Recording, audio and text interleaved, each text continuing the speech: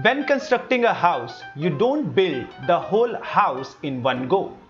You actually break it down into smaller manageable parts like foundations, walls, plumbing, electrical system, windows and doors.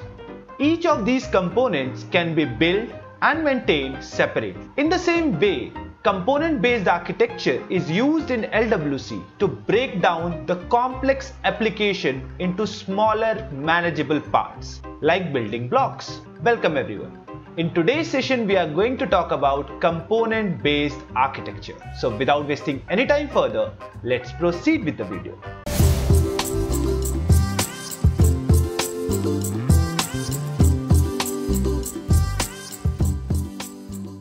Component-based architecture is a design approach that breaks down a complex application into smaller reusable components that can be independently developed, tested, and maintained. One of the greatest advantages of component-based architecture is the whole application is divided into smaller chunks, which not only helps you to focus on one chunk at a time, but also helps you to maintain it in future.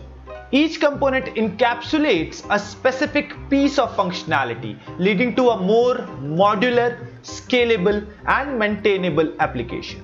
So when things are divided into modules, creation and maintenance definitely becomes easy.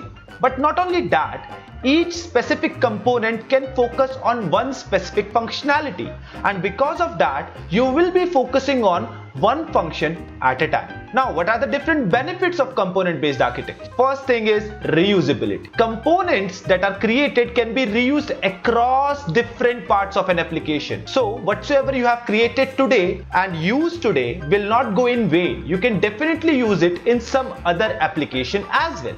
Maintainability.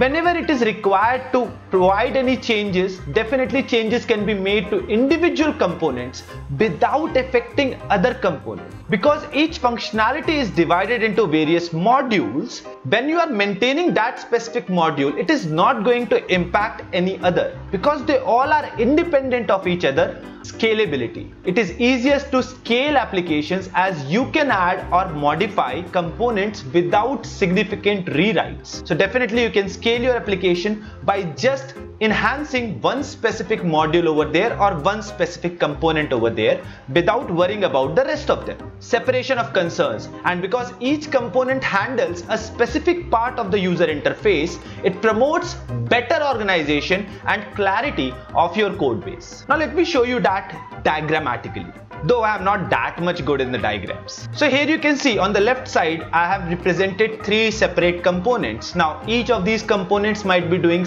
different tasks. Let's suppose the first one is accepting date of birth, validating for the age to be an adult. The second component can be accepting longitude and latitude and representing that as a map, and the third component might be able to look up to any specific contact. Now these three components can be used across different app pages. Now whenever you want to enhance any of these, you don't need to go to that specific app page and worry about rest of the components that is being used over there. You can directly come to that specific component and make the changes over there, and it's going to reflect to all the places wheresoever it is being used. Secondly, these three components might be used on the same page, but they are independent of each other. So doing a maintenance on any specific one is not going to impact the rest of them. Now let's see the core concepts of component-based architecture. First thing is encapsulation. You might have heard this name in object-oriented programming. So here also, with the help of component-based architecture, you are hiding internal details from other components.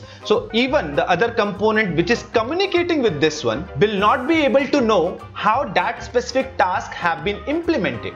All that it will know is what I am going to pass to that component and what that component is going to return me back. Composition. Components can be combined to create more complex user interfaces, allowing you to build applications by assembling smaller, manageable pieces and build a huge application. Inter-component communication. Few minutes back I told you components can communicate with each other through public properties, methods and events. So when we will go in depth of LWC, we will definitely know about properties, methods and events, and we will see how we are going to utilize them so that we can make these components communicate with each other.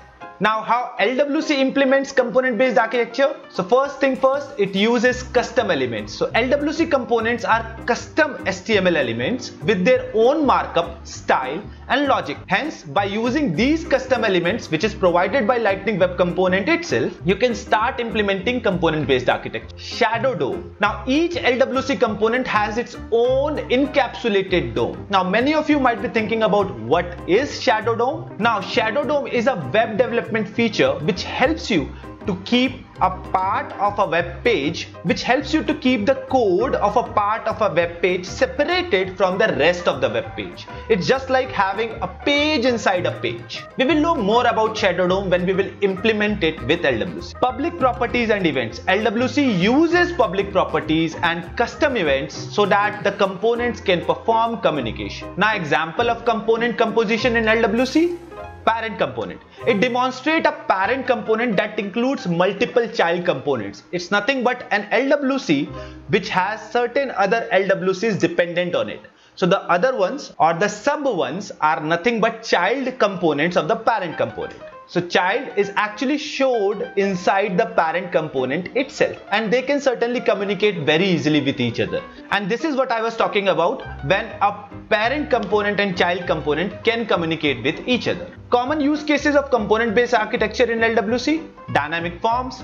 Those who are coming from the admin side, they must be knowing about it, but still I'm telling you, we can break down forms into reusable components like input fields, buttons and validation messages. So when we use dynamic forms, there we can certainly use a Lightning Web Component. We can use it in the dashboard widgets. So we can create reusable widgets that can be assembled into different dashboards, and modular UI elements, which helps us to develop components specifically for headers, footers, sidebars and other common UI elements.